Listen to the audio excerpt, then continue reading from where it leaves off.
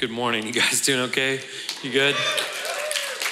I don't know how much you guys pay attention to those transitional videos. The last one, the piano kind of lingered and it gave me this really smooth transition from the video to me, and that one kind of ends abruptly, and I feel like it's anticlimactic. I have this great video, goes dark, lights come up, it's just me.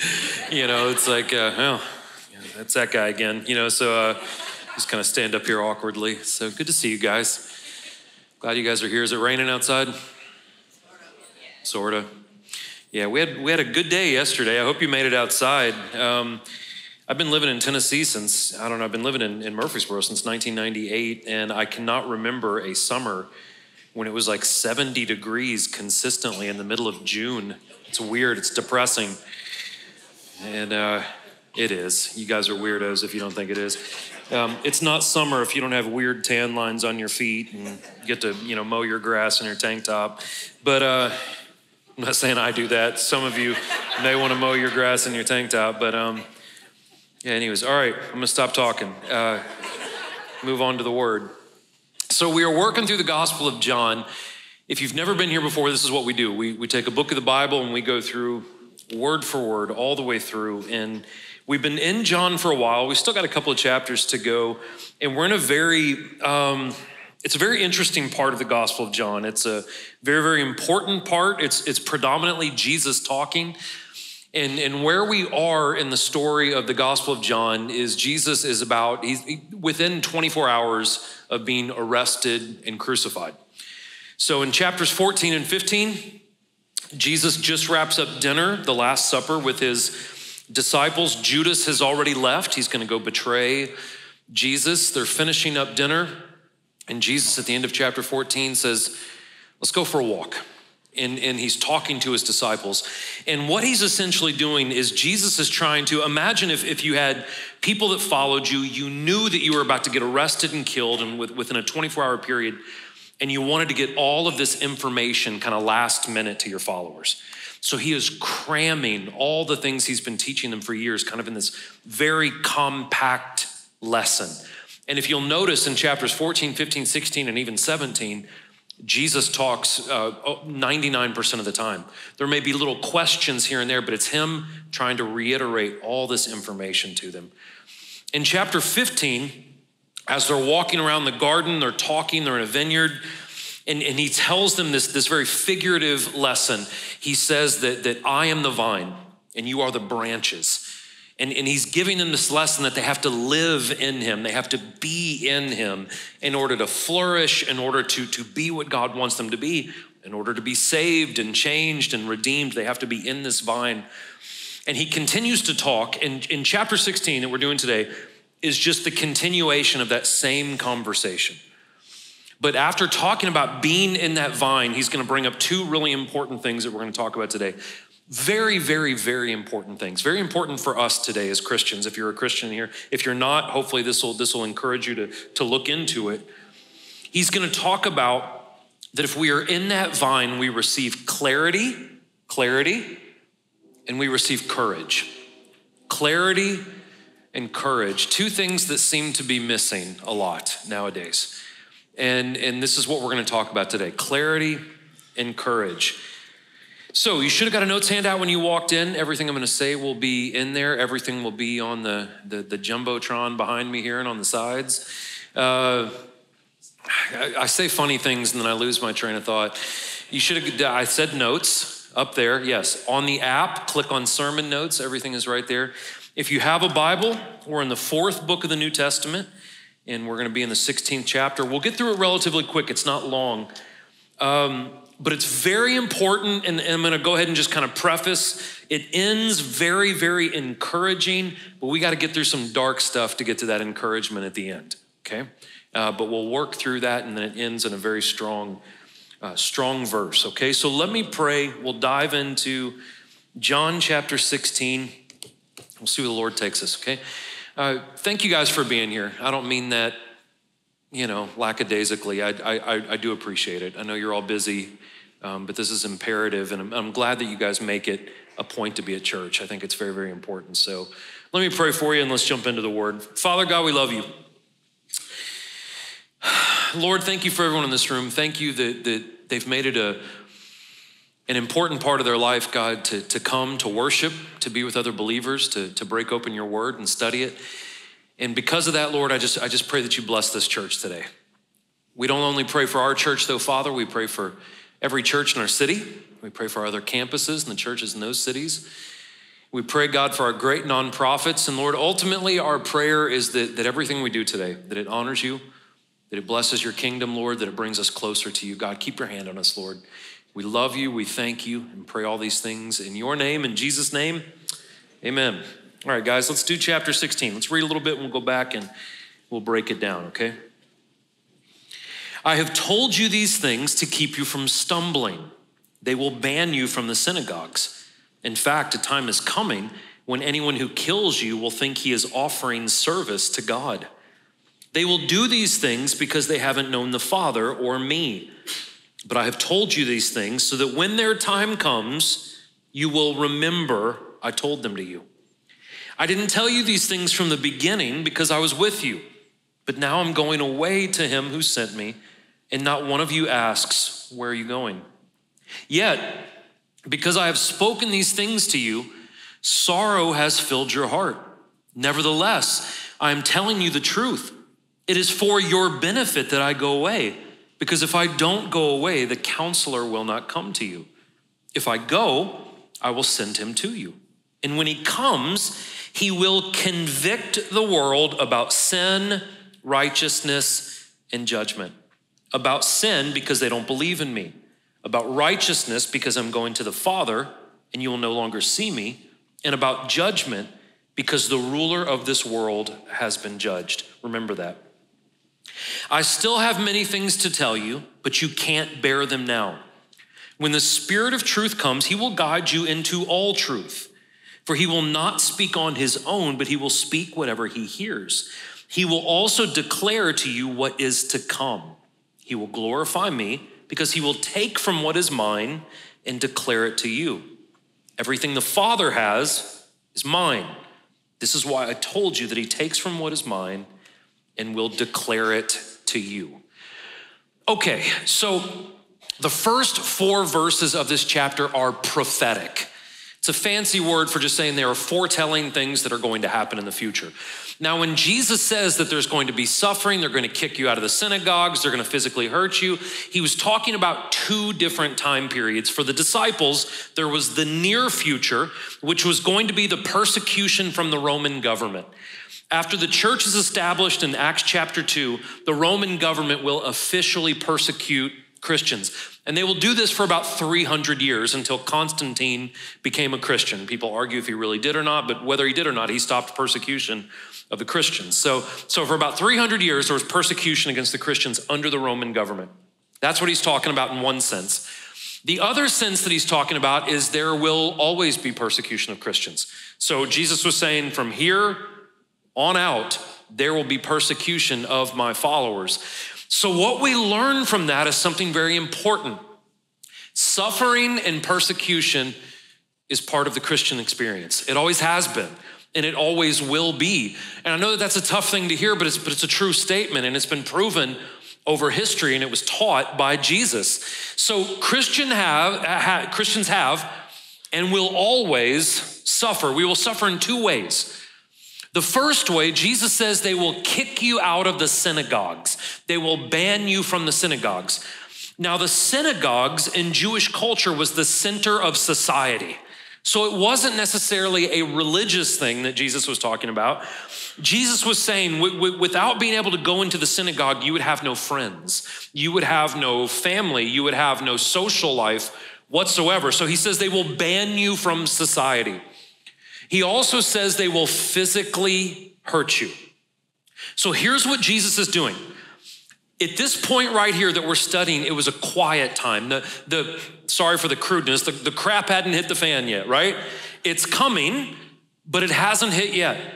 So before the crap hits the fan, Jesus was preparing them for that turbulence. And we should learn from that. Let me tell you why. There is nothing about American culture right now that I would call peaceful per se. But we live in a time where we have access to the Word of God. You can order, 65 different colors and 30 different translations and all kind off Amazon and get a Bible shipped to your house. So we have access to the Word of God. We have access to church. We can do what we're doing right now. We can walk down the street and sing worship songs and read the Word of God, right? We can do that. We have the freedom to do that. So it would make a whole lot of sense to me, and I'm sure to you too, because you're intelligent people, that in these times where we have that freedom, before the storm comes, before the times come when maybe we do not have these freedoms, we should prepare our hearts for the things that lie ahead. Thank you. This is why the Bible says in Hebrews that the closer and closer Jesus' return comes, we should be doing this, not forsaking the assemblies of ourselves together, that we should be doing this more and more and more until he comes back. The reason why the Bible says that is because Jesus also alludes that it will get more and more complicated and more difficult as his return gets closer.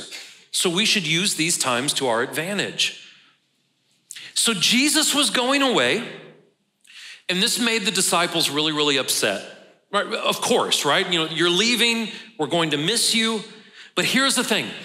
If Jesus didn't leave in physical body, he couldn't return in spirit. And the problem was this. The disciples were thinking selfishly. They're like, man, why are you going? We love being with you. The problem with God being here in physical form is he could only be at one place at one time. If he goes away in physical form and comes back in spirit, Jesus can be with every single one of you wherever you are on planet Earth all the time simultaneously. And Jesus says, this is better. This is better because everyone gets to experience a relationship with me, an intimate relationship with me all the time. So what is the Spirit of God? Essentially, the Spirit of God is God living in the believer. And now we all have access to that. That's why Jesus says this is better. This is a good thing. And the Spirit convicts us. This word conviction has been turned into a bad word, right? People leave the church because they feel conviction. I get fun emails about the word conviction. People feel convicted. Corey, we're leaving. I felt convicted. And I read those and I go, I'm doing my job, all right? Because the word conviction is not a bad thing. Jesus says the Holy Spirit will convict us about sin, about righteousness, about judgment. The word conviction literally means to convince and correct, to persuade and put on the right path. That's a good thing. It's what the Spirit does. It's what the church should do. It's what we should do with other people. So the Bible defines sin. Here's what the Spirit does. This book, this is called the Bible, this book defines what is right and wrong. Right? Blatantly defines, do this, don't do that. Right and wrong is established right here. The Holy Spirit's job is to convict us and give us that feeling. You guys know what I'm talking about? That feeling, that discernment, that feeling in our gut that we are off track. And when we are off track, the Spirit's like, hey, got to get back on track. That leads us back to the truth of the word, back to righteousness, and points us in the right direction. Why? So we will never have to face the judgment of God. This is a good thing. This is all because Jesus loves us, that he gives the Spirit to correct us, to convince us so we don't drive off a cliff. So God reaches out to us by the Holy Spirit, fills us with the Holy Spirit, so we can also be a catalyst so other people can feel the conviction of God. Now again, if we understand conviction in its proper term, that means that we should have a hand in convincing people that the ways of God are better and correcting them when they make mistakes, of course, in a loving way. And people get so offended by this. It's like if you're driving a car 100 miles per hour on your way off a cliff and someone takes the steering wheel and sets you on a course to where you're not gonna drive off a cliff, we go, I was driving that car. You were right on the way to your destruction. And I love you, and I wanted to help you correct and convince you that there's a better way. So listen, here's the thing, as Christians, it is not our job to simply go out in the world and tell everyone how wrong they are. That's not what we're to do. Of course, we are to know what is right and wrong and to communicate what is right and wrong, but it doesn't really do a lot of good if we just run up and go, hey, you're having sex outside of marriage, that's wrong, stop.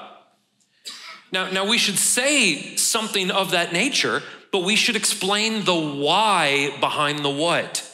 We should explain to them the necessity of doing the right thing, the benefit of doing it the way God wants us to do. So if I am teaching my children, I have 2 daughters, one's a teenager, one's about to be a teenager. If I just say, hey, sex outside of marriage is bad, stop, sex, no, sex is awful, stop it.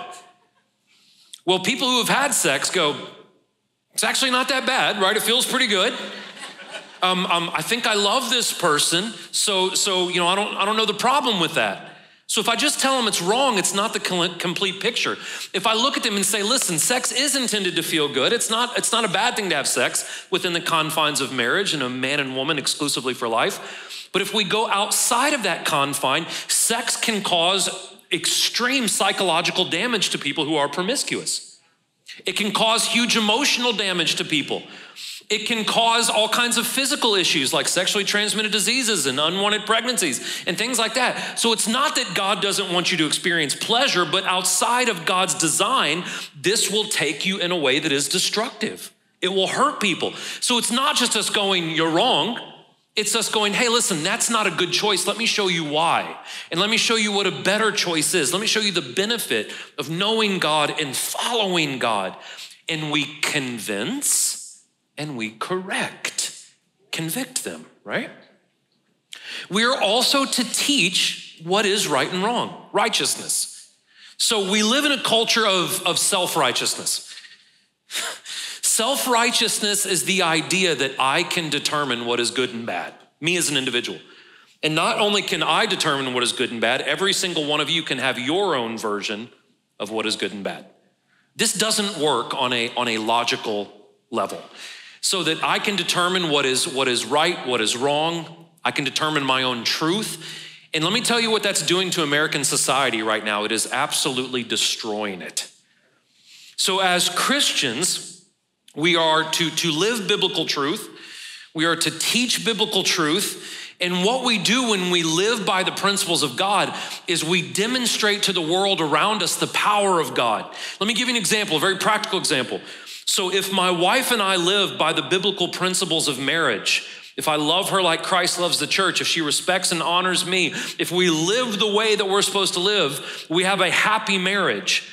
We have a great marriage. I've been with my wife 26 years, something like that. And so when my wife and I have a wonderful marriage, people notice it. And they're like, man, you guys like really respect each other and love each other and talk decently to each other and your kids like you and wow, why? Well, it's not because my wife and I are perfect. It's because we live by the biblical standards of marriage and raising our children. Again, we're not perfect, but living by biblical standards shows the power of God to change us, to have healthy families, healthy marriages. The world sees that and they go, I wouldn't mind some of that. They see the peace that God gives us. So we are to witness, of course, by how we live, but we are also to witness by lovingly, that's an important word, lovingly communicating the truth. Not just hammering people with the Bible, but saying, listen, there's a better way. There's a better way that will give you better results in your life. And so Jesus had a lot more to teach his disciples. I love what he says. He goes, I have a lot more to teach you, but you can't handle it right now. And that's because he was giving them a lot of information. Listen, what that's called progressive revelation. And if you've never heard that term before, it's not as fancy as it sounds. What that means is as you spend more time with God, you learn more about God. We can only handle so much at one time. That's why if you buy a Bible and you start at the very beginning, book of Genesis, we know very little about God. All we know about God in Genesis 1 and 2 is that one God created the heavens, the universe, and the earth. That's all we know. He created all the animals, all the vegetation, eventually created humans. That's it. That's all we know about God. But as you read through the Bible, you learn a lot more about God. You learn about his nature, his character. You learn about us, our relationship with him. Eventually, we see Jesus, which is the visible impression of the invisible God. So we start to see how God interacts with people and his desire for us and his love for us. And we learn more as it goes on. So if we understand that God gives us information in digestible bites, we need to make sure that when we tell other people about God, that we are patient with them and we give them digestible bites as well. They don't have to have it all figured out instantaneously. We just want to make sure that we get them on the road, that we get them on the road of learning more. And if they keep walking down that road, they will learn more and more about God. God will reveal things more to them as they can digest it, okay? All right, let's keep moving on. In a little while, you will no longer see me. Again, in a little while, you will see me. Then some of his disciples said to one another, what is this he's telling us? In a little while, you will not see me. Again, in a little while, you will see me. And because I am going to the Father, they said, what is this he's saying? In a little while. We don't know what he's talking about. Jesus knew that they wanted to ask him. So he said to them, are you asking one another about what I said? In a little while you will not see me, and again in a little while you will. Truly I tell you, you will weep and mourn, but the world will rejoice. You will become sorrowful, but your sorrow will turn to joy. When a woman is in labor, she has pain because her time has come. But when she has given birth to a child, she no longer remembers the suffering because of the joy that person has been born into the world. So you also have sorrow now, but I'll see you again. Your hearts will rejoice, and no one will take away your joy from you. In that day, you will not ask me anything. Truly, I tell you, anything you ask the Father in my name, he will give you. Until now, you have asked for nothing in my name. Ask and you will receive, so that your joy may be complete. So they're very confused still, and we have to be a little empathetic with the disciples right here. Imagine if you're one of the 11, because remember, Judas is gone, and Jesus says, hey, listen, you're not gonna see me again, but soon you're gonna see me again. And they're probably like, I don't get it. I wouldn't have gotten it either. What Jesus is trying to tell them is he's saying, you're about to go through a season. Listen, this is gonna resonate with some of you. Jesus was saying, you're about to go through a season where you think that I'm not present. You're gonna go through a season where you're not gonna be able to see me, you're not gonna be able to feel me. But hold on, because you will be able to see me again. You will be able to feel me again. What I mean by that, anyone who's been a Christian long enough in this room, there have been times where you're like, God, where in the heck are you? And it's in those times, wilderness times is what I call them. It is in those times that we have to hold on to the truth that we know, because Jesus will reveal himself again. Jesus will show himself again. So even though there will be a time of suffering, confusion, there's also going to come a time, the end result will be clarity. It will be joy. And Jesus is saying, hang on. So as time goes on for the Christians, Jesus says this several times in the Gospels, that it is like a woman giving birth. In Matthew chapter 24, the disciples asked Jesus, what will the end of time look like? What will it look like right before you come back and save all of us from this world? Jesus says it's gonna be a lot like a woman giving birth. I've never given birth. I've watched my wife do it twice. And as the baby is coming out, if I were to be like, hey, you having a really good time? Any of you women in this room who have children, you know exactly what I'm referring to here. Yeah, it just gets funner and funner, right? I know it's not a word, but more fun as the baby is being delivered. No, of course that's not the case.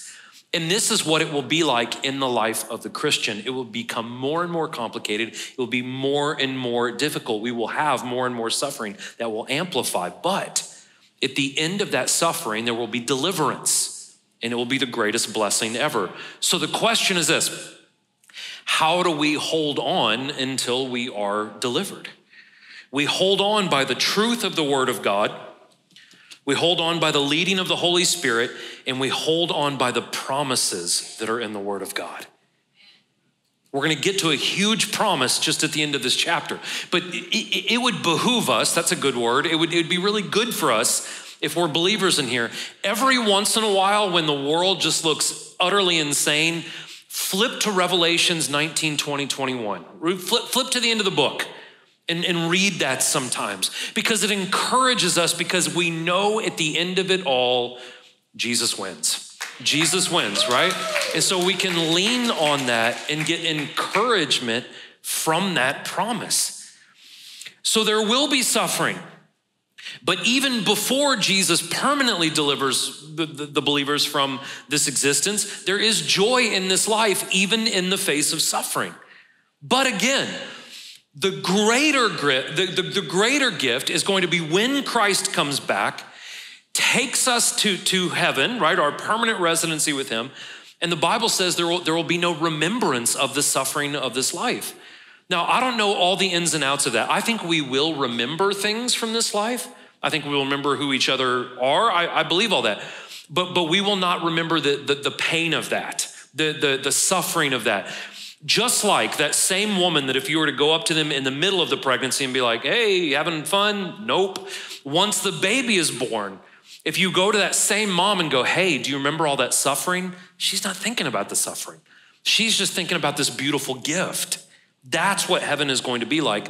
There will be no pain. There will be no sadness. There will be no bad motives. There will be no aggression or hurt or any of that in heaven. Those things will be gone.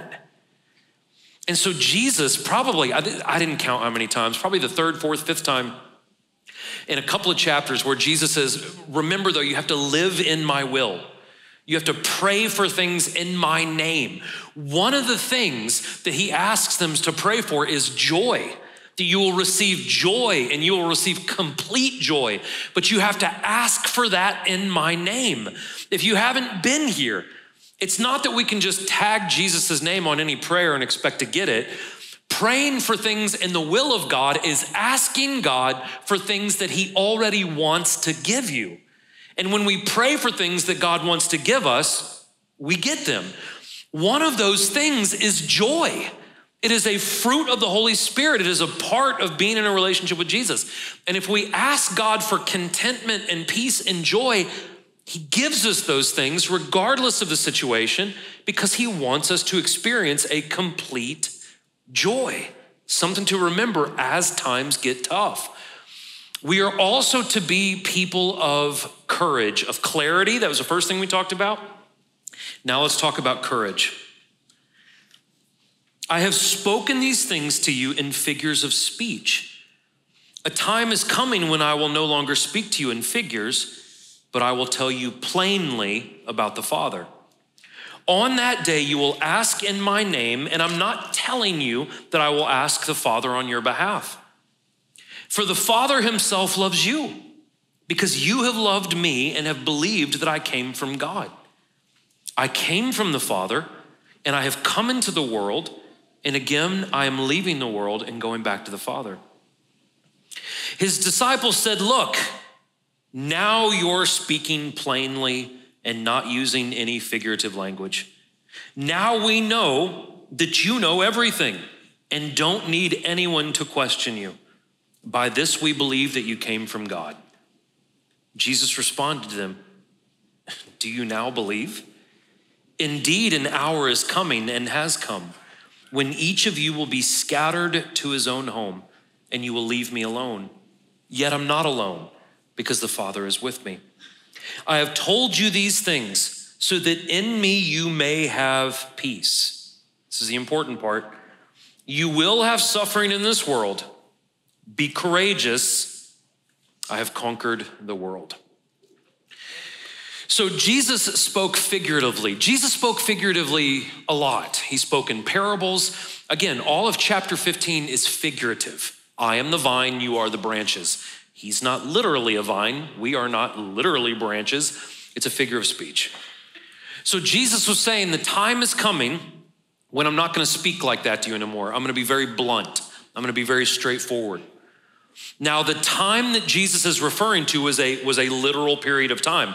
This is kind of neat, and it's kind of a spoiler alert if you've never heard this, but Jesus is arrested, he is crucified, he is in the ground for 3 days. He resurrects, and he doesn't just like split after the resurrection. It says he goes back to his disciples, and for 40 days, he instructs his disciples. He tells them everything that he wants that he wants them to know. So that 40-day span is from the resurrection to when the Holy Spirit is poured out on all people, and that's in Acts chapter 2. Here's what is interesting. Pre the death, burial, and resurrection of Jesus, the disciples, and I don't mean this disrespectfully, the disciples were ignorant and they were cowardly. Ignorant and cowardly. Look, before the cross, ignorant and cowardly. After the cross, the disciples become clear of thought, knowledgeable. They become faithful and they become powerful. What happened? 3 things happened.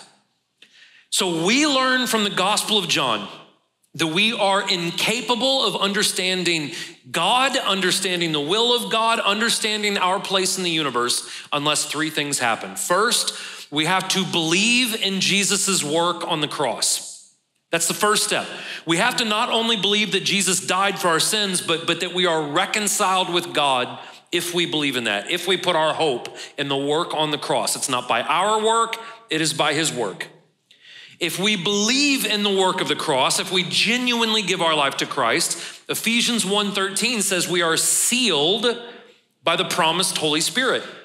Now, we don't need to just possess the Spirit. We need to pray that God fills us with the Spirit. That's the second thing. The third thing is we must spend time with Jesus.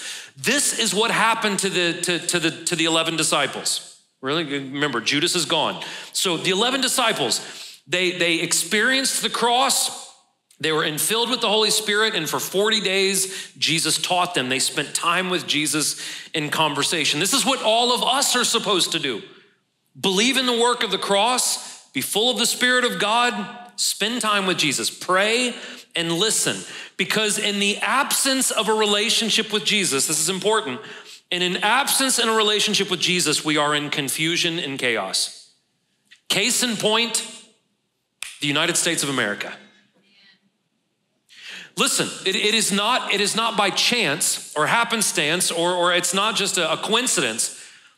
The New York Times wrote a story about this last week, actually, that religion, especially Christianity, is plummeting at a rate that we have never, ever seen before. It is not a coincidence that as Christianity tanks in the United States, that absolute chaos ensues in society around us. You guys notice this? We have become a bizarre people. We're not just a little sinful, a little lustful, a little hedonistic. We're nuts. Seriously. We believe in nut stuff, crazy stuff, crazy stuff. But here's the thing, in the absence of truth, what dominates? Lies.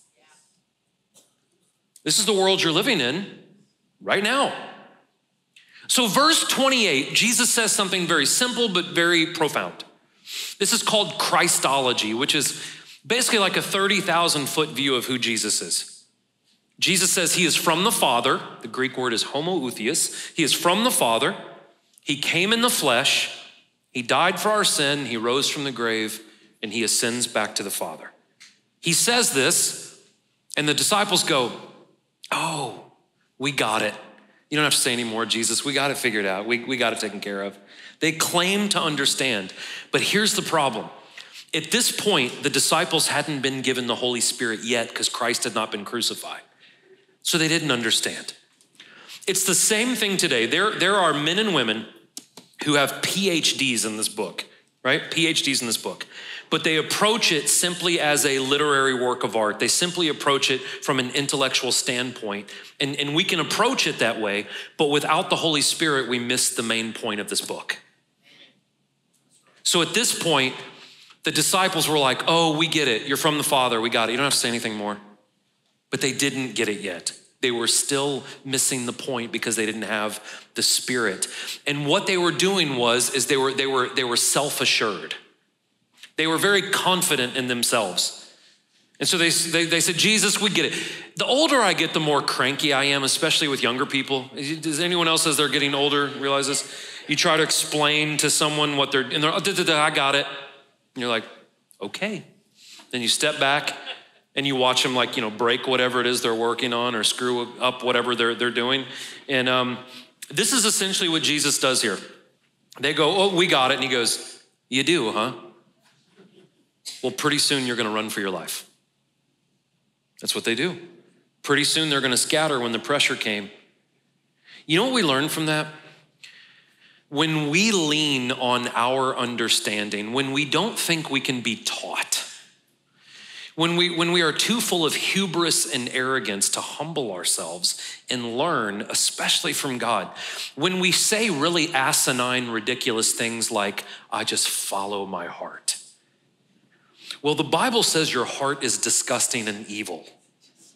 Jeremiah says there's nothing more deceptive about you than your heart.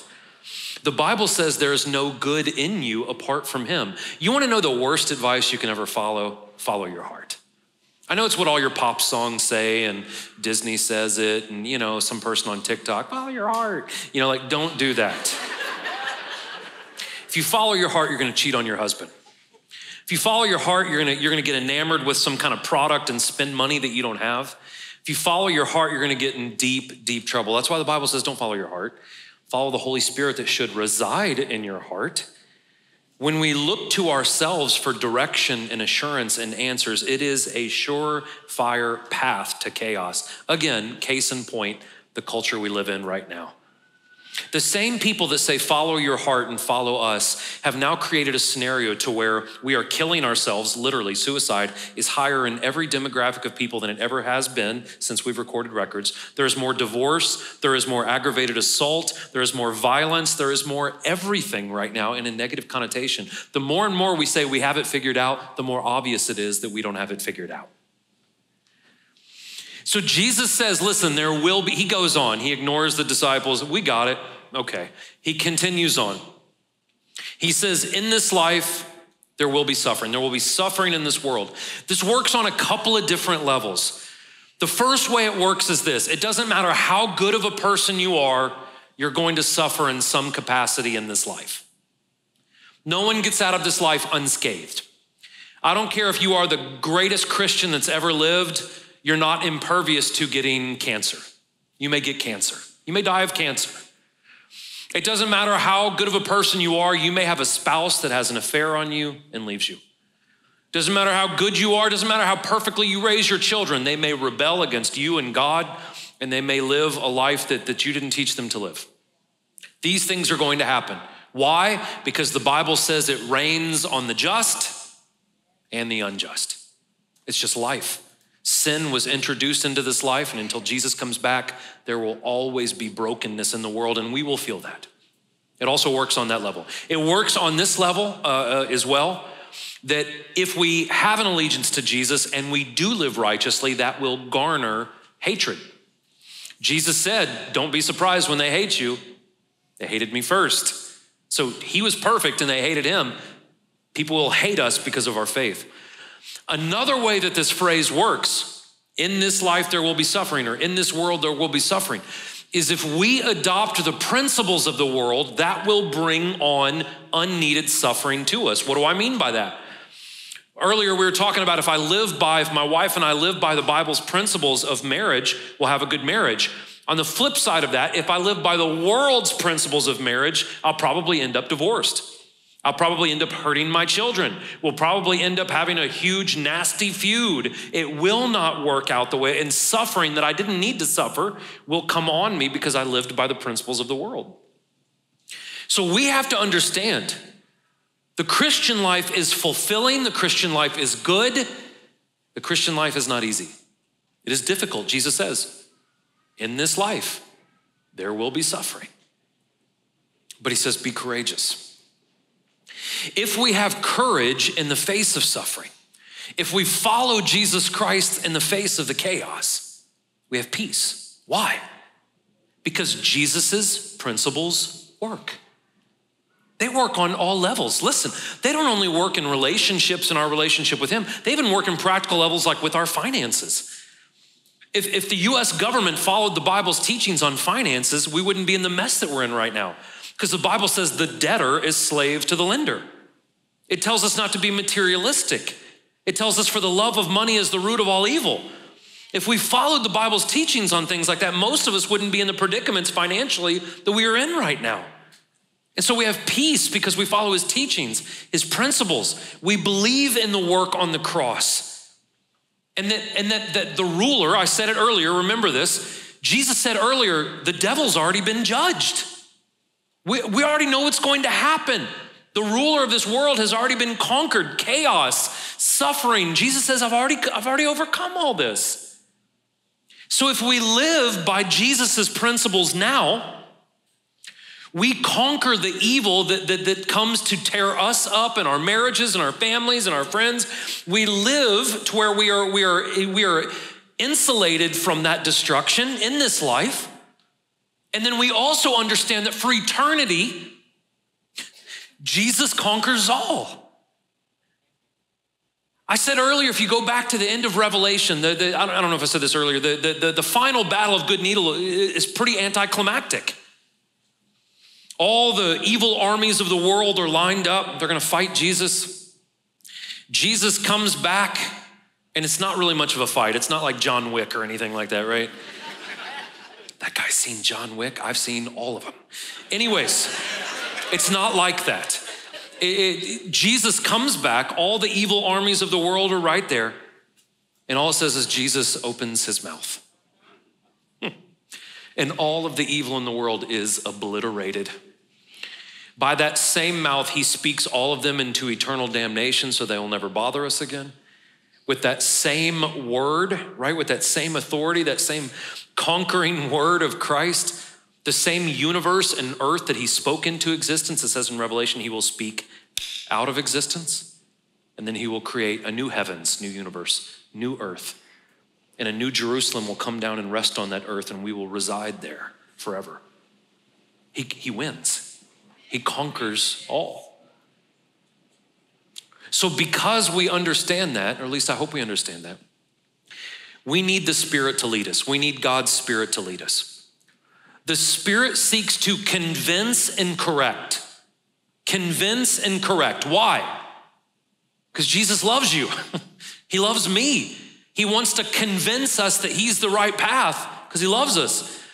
He wants to correct us because he doesn't want us to go to hell. He doesn't want us to be eternally separated from him. He wants us to be with him.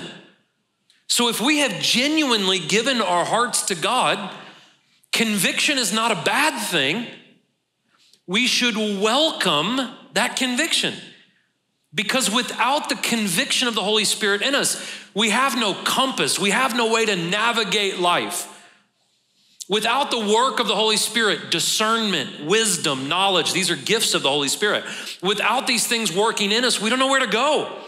We don't know how to make the proper decisions. We don't know to go back to the Word of God and build our life around these principles. We need that compass. And so if one is following the Spirit, we will go back to this. We will go back to biblical living. And when we live like the Bible tells us to live, people will notice. We will demonstrate the power of God in our life. We will demonstrate the peace of God in our life, and people will notice. Here's the catch. When we live by the principles, they don't run parallel, they run perpendicular to the ways of the world. And when we live by the principles of Christ, eventually it will collide with the ways of the world. And the result will be societal and physical persecution. Well, Corey, I just don't see that happening. Then you're not looking. You're not looking. Eventually, there will be a collision course. It has happened so many times in history, and it will happen in the United States. It's already starting to happen in the United States right now. I ask you this question a lot, but I'm gonna ask it again. Are our hearts prepared for that? Honestly, are we prepared for it? Are we prepared to be banned from the world's synagogues? Are we prepared to even possibly be physically hurt for our faith? In those times of suffering, though, we have to lean on the truth of the Word of God, and we have to remember the promises of God. We should always be growing in our knowledge of truth because the truth sets us free. And we should also be growing and maturing in how we live out the truth. So here's the thing. Jesus doesn't expect us all to get it instantaneously, but Jesus does expect us to constantly be growing in our maturity and knowledge and understanding of him. So that doesn't mean we compare ourselves to each other. There's some of you in this room, you are way ahead of me spiritually. You're traveling 1,000 miles per hour towards Jesus all the time. You've been doing it for decades. You're way out in front. And then there are some of you that may be way behind me. You may be traveling 35 miles per hour towards Jesus. But the point is not to compare ourselves to where all of us are on the road. The point is that we're all on the road. Is that we're traveling on that road. Because listen, whether we're doing it at 1,000,000 miles per hour because we're smart and we just have the discipline, or because, maybe we struggle a little bit and we're not as sharp. The point is that if this is evil and that's Christ, that we're moving further away from this and closer to him. The fancy church word for that is sanctification, right? That we are moving closer to him, further away from sin. And so it is in the truth and the promises of the word. It is in the direction and guiding of the Spirit that we are able to weather this life. Not only make it through this life, but at the end of it, remember the woman who gives birth, not just that I make it through the pain, but I get this wonderful gift. Our wonderful gift is eternity with Christ, eternity with God. And if we will hold on, and if we will seek the Spirit, allow the Spirit to work, lean on the truth, lean on the promises of the word, we receive clarity. Clarity on who God is, clarity on how we are to live, clarity on how we endure hardships and find our true identity and value is contingent on three things. I already said it, but I'm gonna say it one more time. The first one is we must believe in the work of Jesus on the cross. Jesus died on the cross because he loves me. He paid for my sins. If I accept that, he has opened up the path for me to be reconciled with God. We have the indwelling of the Holy Spirit. If we call on Jesus, his Spirit is with us. We need to ask God to fill us with that Spirit. And if we spend time with Jesus in prayer, talking to him, reading the word of God, and meditating. If it's your first time here, I don't mean this in an Eastern philosophical manner. I mean that we think on God. As David said in the Psalms, we are still sometimes and we just know that he's God. We meditate on him. We ponder on him. We think on him. We receive clarity. And when we have clarity, listen, it all connects. If we have clarity on who God is, we then have courage. We have strength, we have endurance, we have courage to live the way we're supposed to live, to help others live the way they're supposed to live. And this is only possible if we understand that Jesus has conquered the world. That works in two ways. We have to believe that Jesus's principles conquer the principles of the world. Listen, that means we have to be convinced that though it is not easy to live the way the Bible tells us to live, it is the correct way, it is the right way, and it is better for us. Sometimes we say that, but we don't believe it. We buy into the world's lies that if I just looked like this or owned this, or if I just had X amount of little, hearts on my Facebook page, if I had, then things will be better. And we have to understand that Jesus's ways are better than those ways. Jesus's ways of marriage and sex and community and Jesus's ways of all the different things the Bible talks about are better than the world's principles. We have to believe that. We also have to believe that when it's all said and done,